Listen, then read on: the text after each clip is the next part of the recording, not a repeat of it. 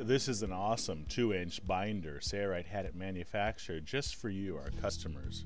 It works well with the 2-inch facing, the 2-inch webbing, 2-inch Dacron tape, and even making your own piping. We'll start out by showing you how it works with the 2-inch facing. This is a Sunbrella 2-inch facing. Also works with stamoids and other facing as well. This extremely high quality binder folds the facing automatically and keeps that stitch in exactly the same spot. You can see it here with the straight stitch. The binder is completely adjustable. Here we'll show it doing a zigzag stitch. Let's take a look at that stitch on the top side here and also on the bottom side. You'll see that that 2-inch facing is folded perfectly. It's fast and easy, great for enclosures. Here's what the Sunbrella 2-inch facing looks like on the inside. It's great for edge reinforcement for fasteners, as shown here with the press and snap tool. We're just installing one snap to show you how it works. Let's also show you using this 2-inch binder with webbing.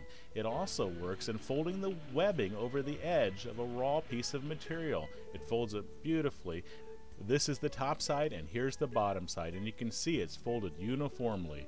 There are many customers with sails that have to do hems along the leech and sometimes other places on the sail. You can use the 2-inch binder to sew 2-inch Dacron tapes along the edge of your sail. So here we are showing a 2-inch Dacron tape, and we're using a zigzag to sew this on the edge of a raw sail. No more hemming for those of you that are doing sails in mass production. Have you ever made your own piping? Did you know you can use the 2-inch binder to make your own piping? Just pick the fabric of your choice and cut it in 2-inch strips. We're using the OmniGrid ruler and the rotary cutter to cut our 2-inch strips.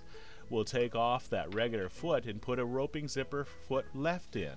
This gets that needle right up against the raw edge of our cording.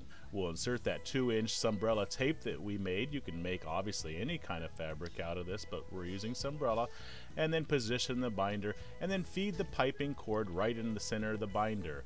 Once it's been started in the center of the binder, all that's needed is just to feed it in there, and you can go super fast creating beautiful piping all on your own. You can use any kind of fabric. Watch how fast we can go here. I'm going to increase the stitch length. This is a little bit on the small side. I'm going to go to 6mm, and here we go. The beauty of this is that the stitch is far enough away from the cord that when you sew it onto your cushion, you will not see that stitch, as you sometimes do when just using a cording foot. So see how that stitch is far enough away from the cord and yet comes out beautiful.